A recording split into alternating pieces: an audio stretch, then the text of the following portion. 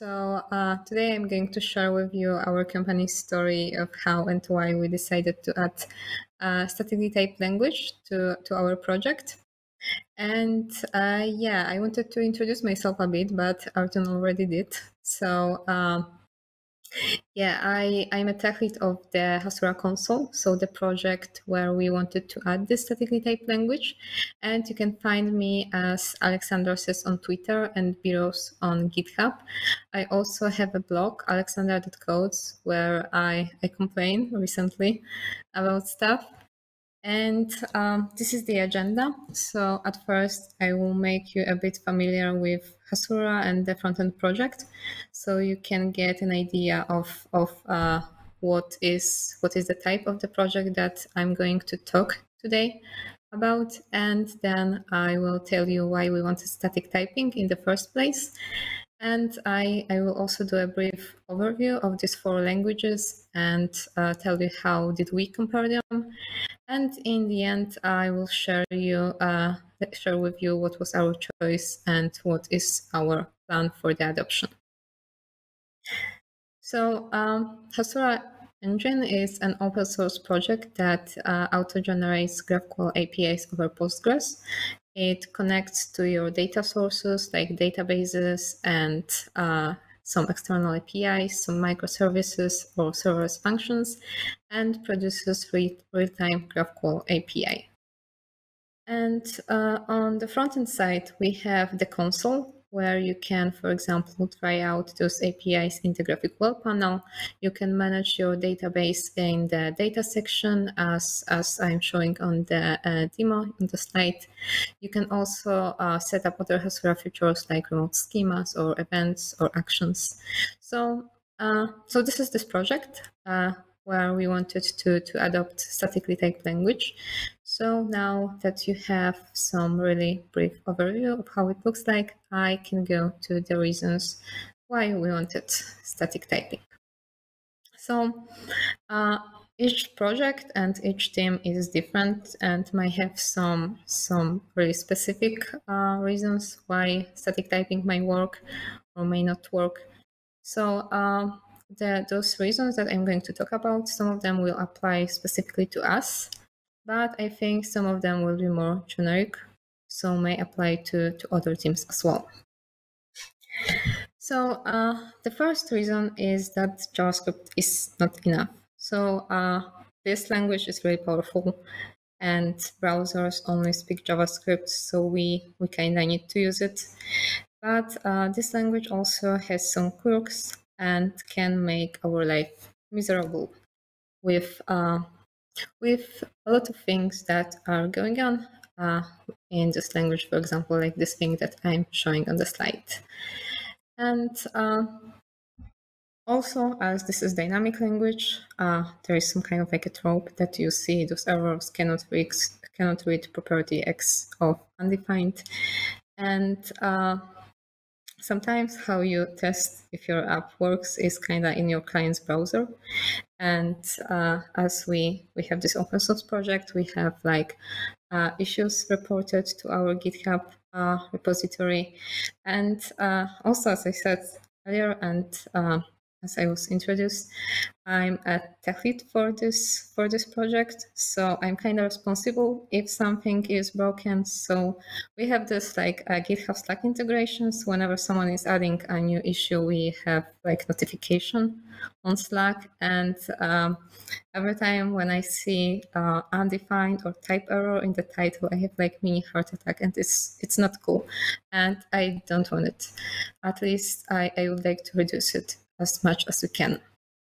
And another thing is that when you are trying to present something and there is another runtime error out of nowhere, and it wasn't even recorded for the purposes of this talk. It was kind of like I was really recording a demo and it kind of happened. And then I kind of assumed that it will be like a best fit for this talk. And we have like a lot of complex features. For example, here is a permission panel where you can set role-based permissions for your database. And it's not only complex from the UI perspective, it's complex from your app perspective if you think about the whole authorization thing for your database. So if something goes here, it's not only inconvenient, it may cause some bigger problems. And as we have those complex features, we need more control. We need language that would give us more control. Another thing is that dynamic typing is not enough at some point. So there are just two classes of type systems, static and dynamic. And programmers kind of embrace dynamically typed languages for prototyping, for testing ideas, for shipping large and complex systems really fast. But when it comes to maintaining and evolving the systems, the lack of explicit static typing can sometimes become a bottleneck. And as the project grows, it's not enough anymore. So we have built Hasura Console frontend in JavaScript, but right now we are far from being a prototype. We are like mature big project. So this was the moment when we needed more control. And what I mean, because I'm saying this control thing very often, and what I mean by control is kind of like correctness, amount of backfill lines in the code base. And what I mean by speed is how fast we can ship new features. So one of the most obvious benefits of static type checking is that it allows to detect errors really early. So those errors that are detected early can be fixed immediately instead of just like lurking in the code and be discovered like much later. For example, in a client's browser. And as we have this control, refactoring becomes much easier. And we actually do plan a major refactor. And I think we all know that when refactoring JavaScript, big JavaScript code bases, there are a lot of things that can go wrong. So this a little bit of help of static type checking will be highly appreciated. Also, as I mentioned before, Hasura is an open source project, and we grow really fast, which we both hire new developers, also have some help from the community. So this is also another thing that is important for us to kind of make this onboarding experience easier. And what types are also useful for is reading programs. So those type declarations, they create some form of documentation, giving some hints about behavior. And unlike some descriptions in comments or some external sources of documentation, they cannot become outdated because they are type checked during every run of the compiler. And what they are helping with, they are giving answers for those 3 questions immediately. So what argument does it accept? What value does it return? And what external data does it require? So you can think of that we have this API of our modules, of our functions. So sometimes we don't need to go into very details and read the whole code to know the basics about it. We also have a greatly typed backend. And then when we are getting data to the frontend, we are losing this type information. And what we could do instead is we could have cooperation between server and frontend code so that we have this full stack type safety. And for example, we could also auto-generate types from the Haskell code. So as I mentioned earlier, our browsers only speak JavaScript, so we are kind of forced to use this language. But maybe we can change this perspective and stop thinking of JavaScript as a programming language, but rather as an environment or a build target. And now the question is which language that supports JavaScript as a build target we should choose. So I think we can discuss this part of the presentation now. So I'm leaving to Artyom to ask questions. Yep, I hear. So yeah, currently we have maybe 4 questions. So the first one is why don't you write more tests instead of reworking frontend with static type language? So I think it's not like one or another. I think we can have both.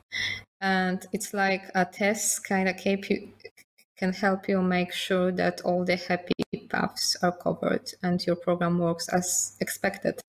And what static typing can help you with is ensuring that bad behaviors won't happen. So yeah, we do have a lot of tests. We have so much tests that we are waiting like a lot of time every time, like when we are running through continuous integration. And so we do have tests, but now we need more. Okay, and the another one question, it's about choose of static type language. What do you think if you would use dynamic type language, but strong type, but which have strong type system like ClojureScript, could it solve Hasura type problems? If it cannot, why? Yeah, it probably would solve Hasura problems. But so yeah, I'm going to talk about this later actually. But we knew that we have like a big choice. We could have choose like those 4 languages. We could have chosen something that is compiled to WASP or something like ClojureScript. But we narrowed our choice to those 4 languages based on what our team wanted, what people at Hasura wanted. So, there were 4 people who suggested 4 different languages. And this is how we narrowed our choice. Okay, and I don't remember, maybe at 12 slide you show the feature to describe a role with constraints for the roads. Yep, and I thinking how static type language help to describe this role. I mean it's like a dynamic data structure which will be extended by the user. So how static type language can help with this feature? So as far as I know, it's not migrated yet, like this part of the code base. But there is like some strict, this permission part, it has some form, so it can be easily typed in like we can add typings to that, and we can ensure that every time we are either getting this permissions data from the backend on where we are like storing it in our local state, it has this structure. Okay, and the last one for this part, I think, is did you think to use a language with will have target not JavaScript but WebAssembly? Like, for example, we had a talk about the Rust language framework for building frontend. It's U, if I right pronounce it. So it's an Rust language which will be compiled to the WebAssembly. So because WebAssembly is a third language which could be interpreted by our browser. Yeah, so it's also an option, and the answer is similar to the ClojureScript question. We knew that we have a lot of options, but still, if we wouldn't have this like leader who would pursue one language and who would kind of like take ownership of migration for the particular language, then this migration would be kind of harder. And as we had those 4 people who were kind of into those 4 languages, then we had like potentially those 4 leaders who would take over the migration, who would help with the migration, and so on. Okay, I think for this part, we don't have any questions. So we can continue your talk. Okay, nice. So I'm going back to the slides. So I have this slide, why these 4 options. Now it's kind of like I already answered this. We had 4 people who suggested 4 different languages, and we decided to go with them because I think this is really important to have someone who specializes in the particular language to kind of be with this migration process. And I'm going to do some kind of like a walkthrough of all of those languages. And how we are going to do this is I'm going to kind of show you a piece of code that is doing the same thing. It renders a simple login form. So two inputs, 1 button. And also what I probably haven't mentioned before is that our stack includes React. So the examples I'll be showing will also be in React if possible. So for those who are not familiar, I'm going to explain what happens here. So we have like a simple JavaScript right now. And what do we have here is I'm declaring state variables, name and password by using useStateHook from React. Then I also have two simple functions for handling changes to the inputs that are setting those state variables. And I have JSX that renders this form. So I have a parent form component, and it has 3 children, 2 inputs, and 1 submit button. So the first language is Reason, and Reason is a syntax extension for OCaml, and like OCaml is a statically typed language with some object-oriented features. And Reason provides the same features as OCaml does, but its syntax is more similar to JavaScript, so that adoption by the JavaScript programmers is easier. And here is our code in Reason, our form. So at first, I'm adding declaration that tells that we are building a component, React component. Then I'm also declaring state variables. In here, the difference that you can spot is that I'm using round brackets instead of square ones, and also to the useStateHook, I'm providing a function instead of just a string as a default argument. And I also have those 2 handler functions. And you can notice here that we are providing types for the first parameter event. And we are also explicitly saying that the return type is unit.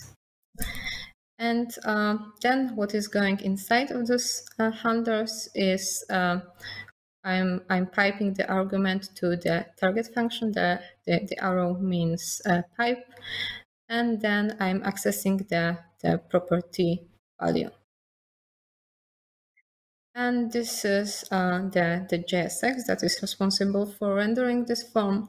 So in a similar way as in pure JavaScript, I have parent component, and I have 3 children components. Now the second language is PureScript. So PureScript has been around for about 7 years and is currently maintained by the community. It's inspired by Haskell and ML family, and it's a purely functional programming language with a really powerful type system. And I also used, here's also an example of React. I used React Basic Hooks library. And what's going on here? I have the type declaration that that I'm building React component, that this is an effect of React component that takes no props. And then I'm also using a useState hook from this library React basic hooks. And I'm declaring state variables, name and password. And this \/ operator means it's an operator alias for tuple. And here is the part of the code that is responsible for rendering the form. So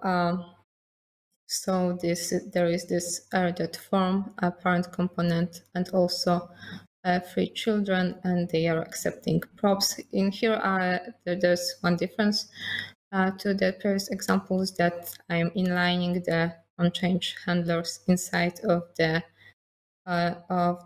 input props. So the third language is TypeScript. So what's the most important thing about TypeScript is that it's a superset of JavaScript, which means that any valid JavaScript is also a valid TypeScript. So yeah, so it also means that basically you can change the extension from JavaScript to TypeScript, and you have a valid TypeScript file. Also depends on compiler settings, but that's more or less that. And what's also important to notice here is that it's not completely new language. It's JavaScript basically with some additional features, but also with most of the JavaScript pitfalls. Here's our code for the form in TypeScript. So also I'm providing type declaration and saying that this is functional component. And I'm using React useState hook to set name and password state variables. This part of the code is exactly the same as it was in case of JavaScript. And then I have those 2 function handlers on name change and on password change. And here also the one difference between JavaScript and TypeScript code is that I'm providing a type for the first argument event. And here is the JSX, and there are no changes comparing to the JavaScript code. Everything is done in exactly the same way. And our last language that we were exploring is Elm. So Elm is a purely functional language designed in around 2012. And yeah, it uses some things like flags, ports, and some custom elements to communicate with JavaScript. And it also has its own architecture pattern. And the three concepts that are like the core of the architecture are model, the state of your app, view, a function to turn your state into HTML, and update, a way to update your state based on the messages. Now let's see this architecture in action. So so here we have the model part, and we're saying that there will be name and password in the state. And in the update part, we are defining a function that, based on the first parameter message, is updating either name or password in the state. And then we have view part, and this view function is using a helper view input to make things a little bit more organized, and is rendering our form. So this is it for the quick sneak peek into how the code looks like, and I think we can go to the Q&A session for this part of the talk. Yeah. So yeah, we also have 3 questions for this part. So first one, Evgeny Kot is asking us, did you hear about Dart language? Did you think about using Dart language on the front-end side of it? I mean, yeah, I heard about this language, but to be honest, I never considered it to use it. I mean, is anyone using it except for Google? I'm not sure about this. Yeah, actually, a company which built it's a management tools. It's named Rai. I worked in this company before, and as I know, and I used Dart in this company. So yeah, not only Google use Dart. The second one is which one React binding do you use for PureScript on 29th slide?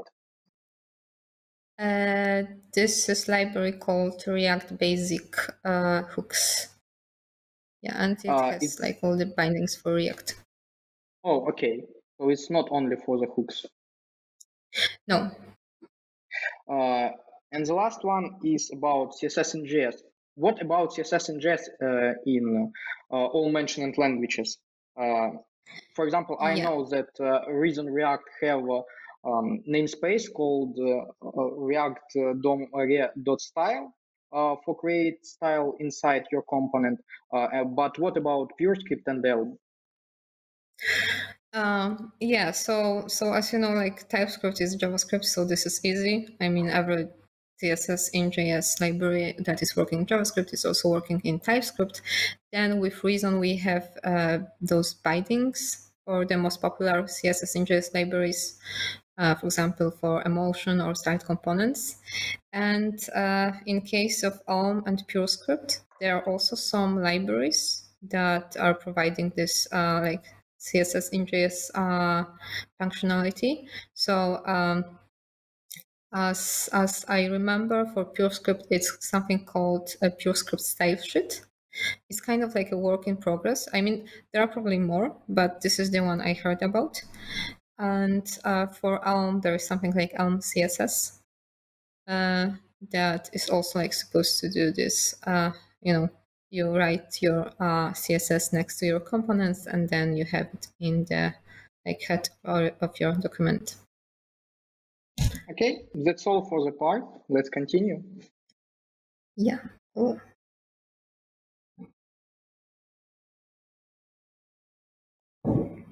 So, okay, now is the comparison part, and the languages, all those 4 languages are different from each other in many regards, and we can't say that one is the best one and the other one is like the worst one. So what we can do is we can compare them with the aspects that are important for us as a team and for our project. So take a look at this diagram, and you have this legacy land in the bottom left corner. So with this legacy code, there is almost no control, and the development speed is rather slow. And then we can improve this. We can add framework like React and significantly improve the development speed. Then we can add prop types, and we can also improve the development speed and bit of control. And then with more tools, with like different frameworks, with different languages, this development speed goes up. But at some point, it kind of starts decreasing because having more control means that we need to write more demanding code, we need to be careful with types and so on. And sometimes we need to spend like this significant amount of time figuring out the types. So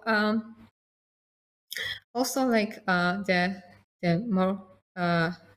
more type-safe languages, it also can mean that it has more constraints. So there's always this trade-off. And what we need to do, we need to decide where do we want to be on this diagram, how much we can give up on the development speed, if any, and how much control is enough for us. So these were 4 the most important points for us when comparing the languages, when discussing about the languages. And the first is like JavaScript interop. So it was important because we have like a big code base, And we also knew that we can't migrate the whole code base at once. It's not even possible. That's not even something that we want to do. We wanted to take this gradual approach that, for example, the new code would be in JavaScript, in a new language, and we would leave the old code in JavaScript. So this coexistence of JavaScript and another language was really crucial for us. And another thing is the learning curve. So we wanted to maintain developers' productivity. So it was also important that developers in our team would be confident and comfortable with the language that we would choose. And the third thing is no migration cost and easy setup.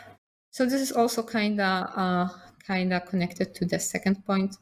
We don't want to spend a lot of time on this. We want something that would work for us really quickly.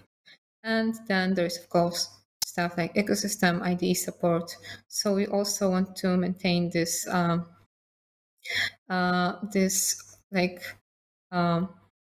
this comfort that we have with JavaScript, that there are some tools, there are IDEs for JavaScript, that there are many things that can kind of help with our developer experience. And now I'm going to give you some kind of like a sneak peek of what is needed to set up each of those languages in the existing JavaScript project. So the first one is Reason. So Reason requires ES platform as dependency, and it will concurrently compile Reason files to JavaScript. That then will be consumed by the JavaScript modules. And it also requires config for your project with some like dependencies list and so on. And what's important here is that package manager remains the same, so you can still use npm or yarn, whatever you want. So with PureScript, PureScript has its own package manager. I was using Spago because it was also a build tool, and how my setup looked like is I added a Pure's loader to my Webpack config, and I was like compiling PureScript files in parallel. And with TypeScript, TypeScript can be transpiled with Bubble. So what we need to do is add another Bubble preset called Bubble preset TypeScript. And it also requires configuration files with some compiler options and some other project settings. And I also used forked Yes Checker Webpack plugin that runs like as a separate process and do this whole type checking for TypeScript files. With Elm, what you need is again a configuration file. You need executable Elm to be installed globally. That would be like both package manager and build tool, so on. And I took like a similar approach as with PureScript. I'm compiling those files in parallel with Webpack loader called Webpack loader. So a little bit of summary, which would be like super biased. So, and it will be more like a bunch of random thoughts than, rather than facts. So I did this setup for the Hasura Console for all those 4 languages. And what I noticed is that, when I knew what I need to do, like when I knew what approach I'm taking and what library I'm going to use, whether I'm going to use some Webpack loader or not, what package manager I want to use, everything was pretty straightforward. But what was more demanding and more time consuming was kind of like figuring out what I need to do. For example, in case of Elm and PureScript, it wasn't there wasn't like one best way to add those languages to the existing project. There were a couple of them. So, doing this research and figuring out what works best for the project was actually something that took me a while. So another aspect that I told you that is important for us is this JavaScript interop. So now let's see how does it look like. So PureScript and Reason, they have pretty similar JavaScript interop. And if you want to call external JavaScript functions in Reason or PureScript code, you need to provide like type annotations for them. And they kind of like both require this strict boundary between those languages and the existing JavaScript code. So this is how the bindings look like in Reason. I have this module nomoreading, and I'm saying that it is in nomoreading.js file, and I'm declaring that this is a React component that accepts href and text props, and it returns React element. And there is also something called Reason package index, where you can kind of search for bindings for popular JavaScript libraries. Now the other way around, Reason in JavaScript. So I'm kind of like, as I told you, I'm using this BS platform to compile Reason files, and then I'm consuming this output, and in this case I'm consuming index.bs.js, and I'm calling those functions as any other JavaScript functions. So in PureScript, as I mentioned before, you also need to provide explicit type declarations. And here's the example of the foreign module. And like the name of the foreign modules must be the same as its companion PureScript module. For example, if you want to have module named list in list.pures file, you would also need to have list.js file. This kind of like associates the foreign module with the PureScript module. So there is also something similar to Reason package index. It's called PureSuit, where you can find PureScript bindings for the libraries, for like your favorite JavaScript libraries that you want to use. And PureScript in JavaScript. So thanks to the Webpack loader, I can consume PureScript files directly. So I'm consuming button from a button.pures file, and I'm using it as any other React component. Now, how it looks in case of TypeScript. So if you want to use a JavaScript code in TypeScript, easily you can enable allow.js flag in compiler options, and it will tell TypeScript to look at the JavaScript files and infer types in the JavaScript code. And you can also provide declaration files for the particular modules. In this case, I have this dropdown.d.ts file, and I'm saying that there is a component called dropdown, and it has those props of type like options. There's function dismiss, and there's also string position. And also there is affinity typed, where you can find typings for JavaScript libraries.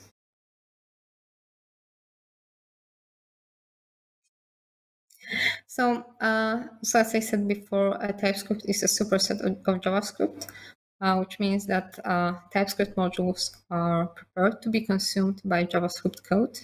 So it's also possible that in your JavaScript project, you may be using a library that was originally written in TypeScript. And the last one, now things are getting more complicated. And I have this JavaScript in Elm in quotes for a reason. So this Elm JavaScript interop was pretty easy before Elm 0.18. There was this script tag, and you could like put some JavaScript inside, and it would be executed. But then to prevent XSS attacks, Elm 0.19 strips this script tag, and now there are like I will mention two ways. So there are flags. So you can basically, when you are calling some Elm module, you can pass some flags. Like it would be something that Elm would get on start. And for some like more complicated situations where when you need to send and receive data from JavaScript, you can use something called ports. And how it looks like, I have this, I'm initializing this app thing, and then I'm subscribing for the cache function. And whenever in Elm module would be cache function called, then this JavaScript part would be this subscribing part would be executed. And a little bit of Elm in JavaScript, specifically in React. So there is this library called React Elm Components, and you can import any Elm module and like put it inside of this Elm component, and have Elm inside of your React. So that was it for the interop part. Now there is migration cost. So those four languages, they they can be split into two groups: gradually typed languages and classic static typing. And what is gradual typing? So in the broad sense, it describes like any type system that allows some amount of dynamic typing. And and TypeScript is one of them, which means that you would have both statically typed and dynamically typed expressions. And also, as the name suggests, it will enable us to introduce static typing to the existing dynamically typed code base gradually. And how it affects our migration is by affecting our kind of like mental model. So what happens when we want to migrate JavaScript to Elm, for example? So Elm is something totally different. It has its own architecture. So it kind of means that we need to rewrite the whole code. We need to write it from scratch. In case of PureScript and Reason, we can still use React. So it means some kind of like a migration, some refactoring, it also kind of requires changing this mental model, but not so much as in case of Elm. And then in case of TypeScript, we are still writing code in a similar way as we did in JavaScript. We are only adding type definitions. Another thing, type soundness. So what actually is type soundness? So it's a property of type checking system that guarantees that its static type predictions are accurate at runtime, so that we don't have much runtime errors, or ideally none. And yes, TypeScript is unsound by design, and its alternatives on PureScript and Reason, they guarantee way more soundness.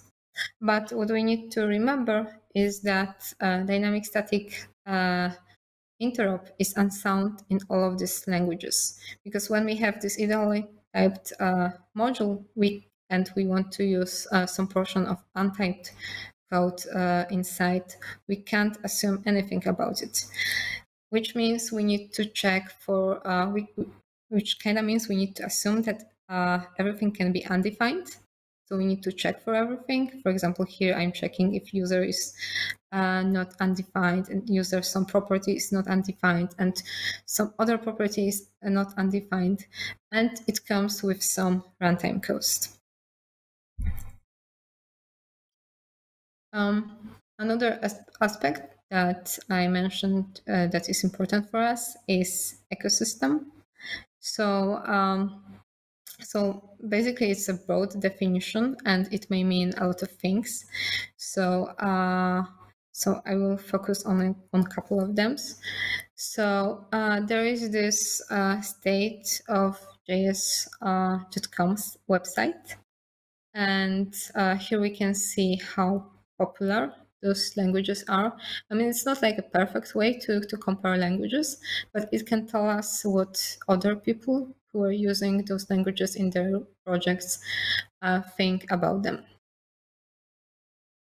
And also, when it comes to like IDE support, I'm a VS Code user, so I'm kind of talking from my perspective.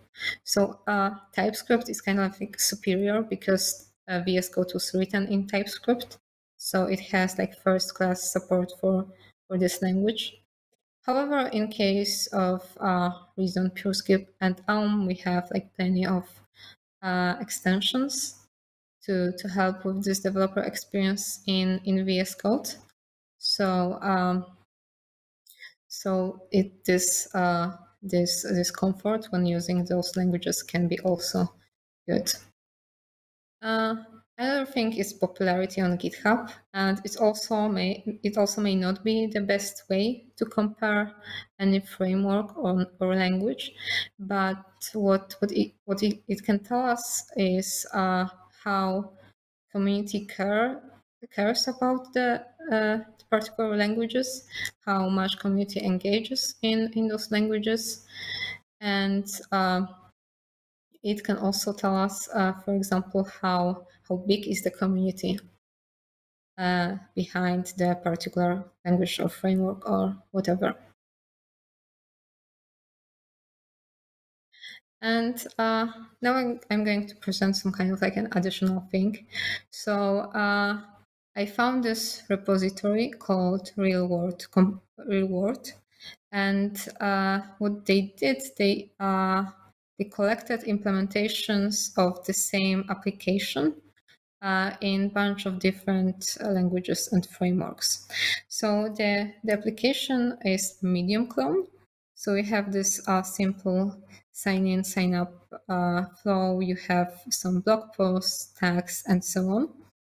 And I took those 5 implementations, like in JavaScript, in Reason, and PureScript and TypeScript, and I did some comparison, like some statistics.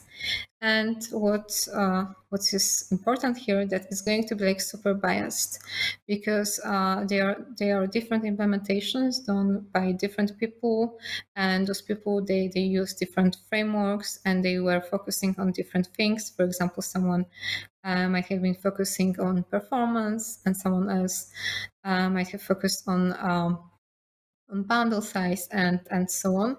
So so I'm going to present those statistics, but please remember there is a huge margin for error. And this is the first one, bundle size in kilobytes. So yeah, so you can see that PureScript, PureScript is a lot But what we need to remember here is that to bundle PureScript application, we are bundling also this core library. So it's not like it would grow exponentially comparing to the other languages when app grows. It would kind of stop at some point because there is this like fixed amount of code that needs to be bundled, this core library, and then we have this additional our application code. I also have bundling time in milliseconds. So what can be the output here is that Elm is really, really fast. And no, this was it for the comparison. I think we can do some Q&A session right now to discuss it. Artem, are you? Yeah. One moment. I will. Yep, I show. So the first question, I think it should be for the previous part, but why do not you have Flow in your options? Flow.js. Yeah. So again, the answer is the same. It's like yeah, we just didn't think about it too much. I mean, it was one of the options that we kind of eliminated very fast. Okay. The next thing about the Elm interop, you have just shown about the putting some values from JavaScript to the context evaluation context of Elm.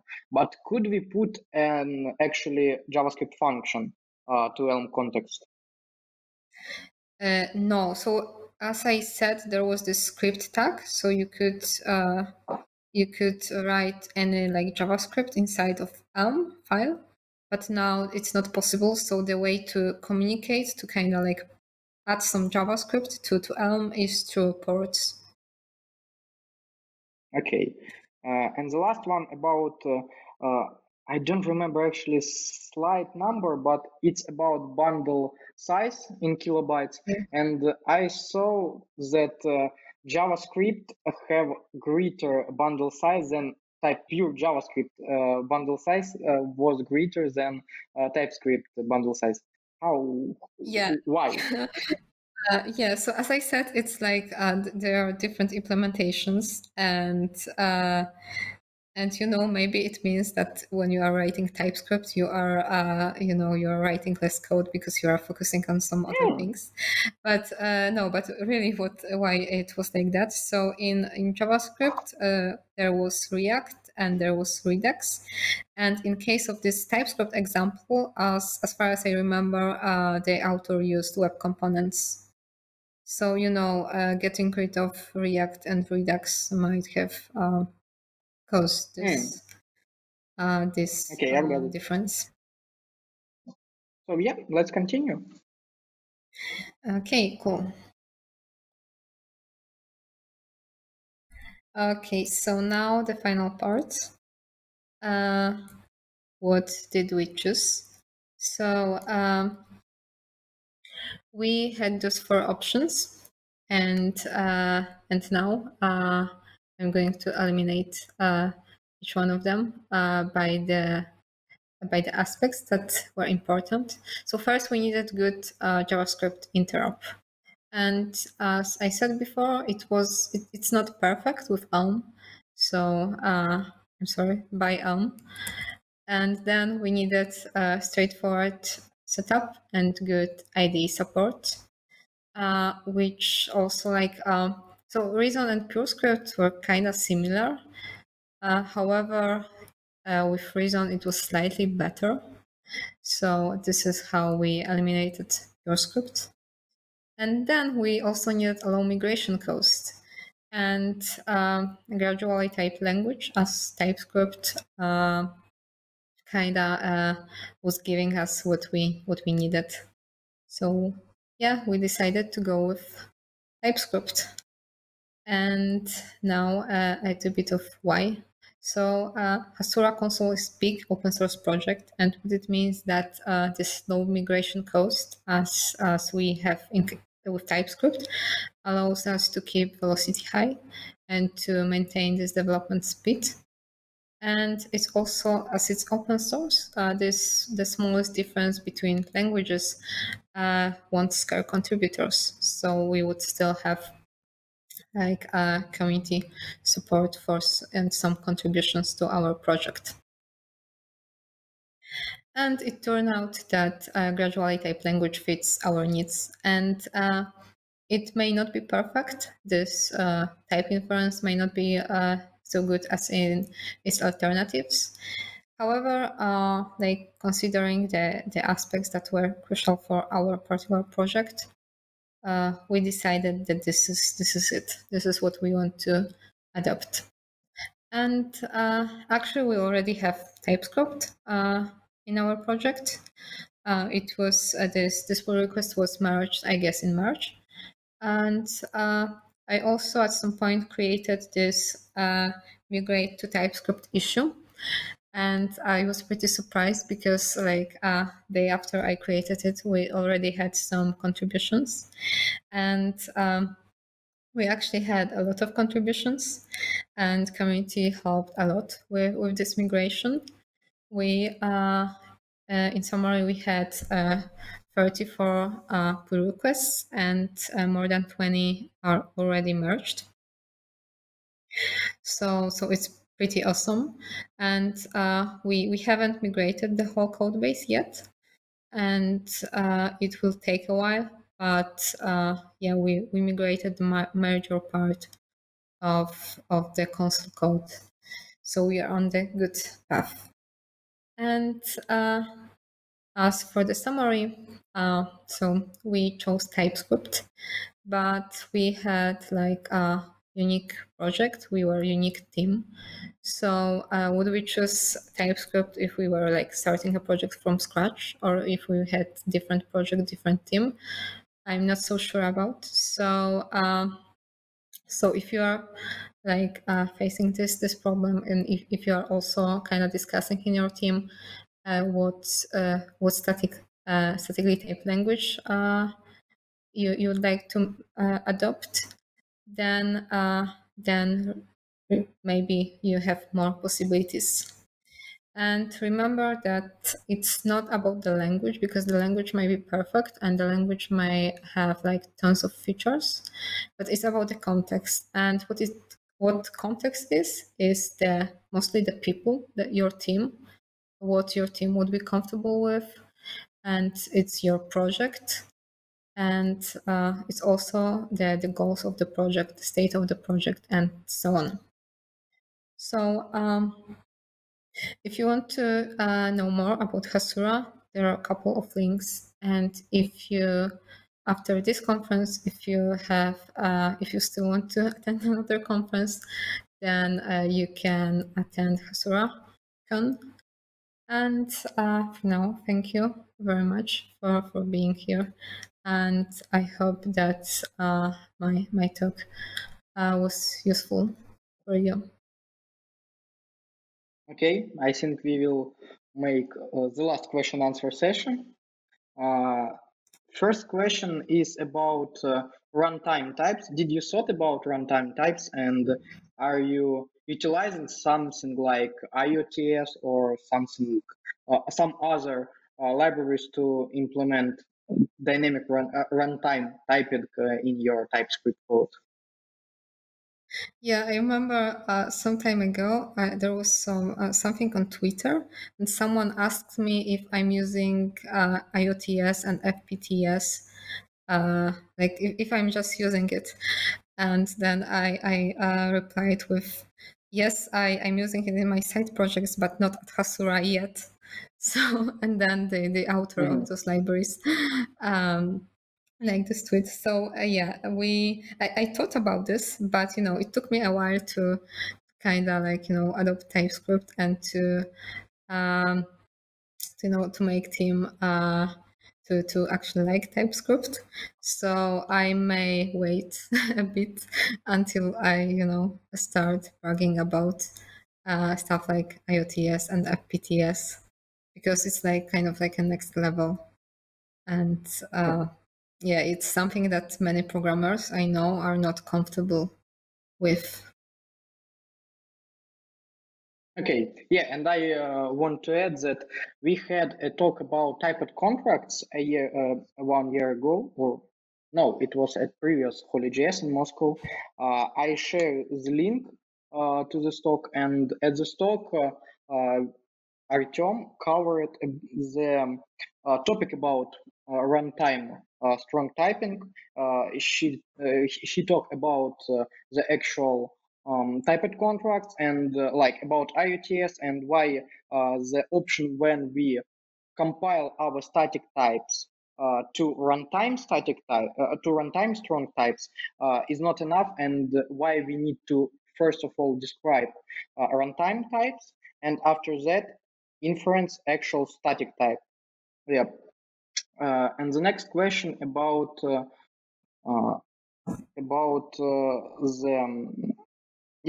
Spargo. How do you feel about this new package manager and build tool for PureScript? Because before, as I know, was a Bower, and Bower is a pretty old tool. Yeah, and Bower is kind of like deprecated. So I didn't even think about this, about using it. And I was also considering there was PSC package. And no, I actually used it, but I was trying like different approaches. I mean, I was trying adding this webpack loader, and I was also trying to kind of compile those files separately and then watch for the output. So so I decided to go with Spago because it was also a build tool. So because it was kind of like working better with this second approach with building the JavaScript for PureScript and then watching for the output. Cool. Yeah, and one more question. I heard that you have a maintainer of PureScript in your team, and how did he react about the opportunity to use PureScript in Hasura? So actually, so he actually started this discussion. So one day he posted a message on Slack that he can do some kind of like presentation on PureScript and about state of PureScript in like the modern web development. And then I replied that I can do TypeScript, and someone else replied about Reason, and then another person about he actually started this whole discussion, but then he said that TypeScript is actually a good choice for us. So it's not like he kind of was persuading us to use PureScript. But yeah, I know it's kind of like a pity to not use PureScript when you have a PureScript creator on board. Yeah. So maybe we would migrate some parts. This is this great thing about HolyJS, that you can like mix all of those languages and then JavaScript output. Okay, the next question is, if you have backend on Haskell, why not PureScript? The kind of similar in some way, and you might have like full stack way for development of your system. Yeah, I mean, if we would have chosen PureScript, then I guess Phil would need to switch teams from backend to frontend, and he would need to help out with everything because it's as I said before, that it's not about the language but about the context. And as we didn't have anyone comfortable with PureScript except for PureScript creator who was in a different team, then it just wouldn't be a good fit for the project. I mean, we wouldn't be very productive with it, at least at the beginning. Yeah, and actually the question from my side is about how many full stack developers do you have in your team?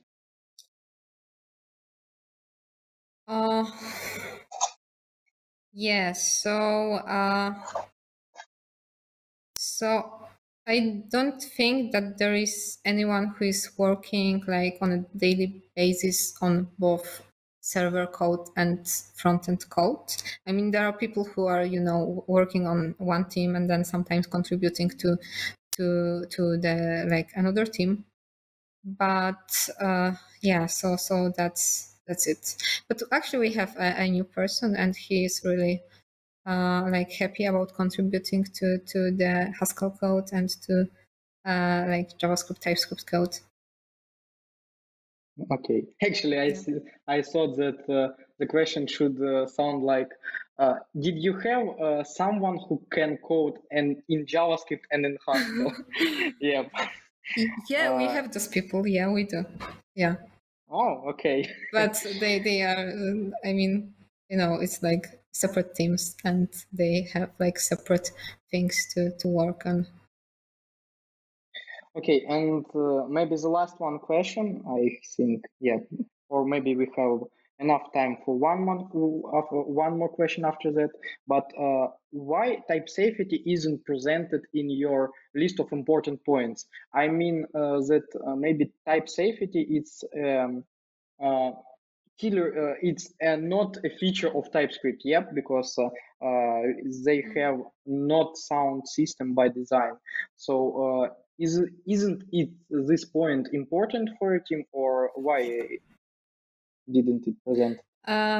Yeah, so I didn't put it in this list because it was so the type safety was the reason why we wanted statically typed language. So it was like a base of what we wanted, but we were okay with like type safety level in all of those languages. So we were okay in like type safety that we would get from TypeScript and that the one that we would get from PureScript. So this is why I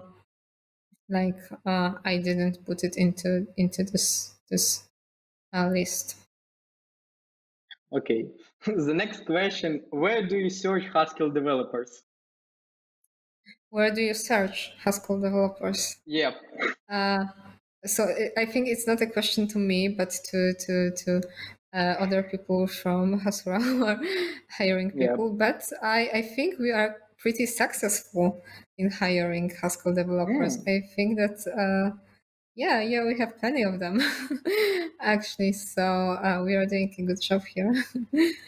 Okay, and actually, if you're interested in Haskell job, I will share the link to Telegram chat, which share news about new job position at different companies in Haskell. Yep. And maybe the last question, I heard that Prism maintainer make a lot of pull requests to Hasura related to this part of rewriting Hasura in TypeScript. How it feels? Yeah, it felt great. I mean, we had like a guy who is working at Prisma, and he submitted like a couple of pull requests that were actually pretty good. So it's a nice thing. I mean, yeah, pretty funny as well. Okay. Did you contribute to Prism like an answer for this movement? No, I haven't. But maybe I will think about this. Okay, I think we complete our question answer session. Vitaly, where are you?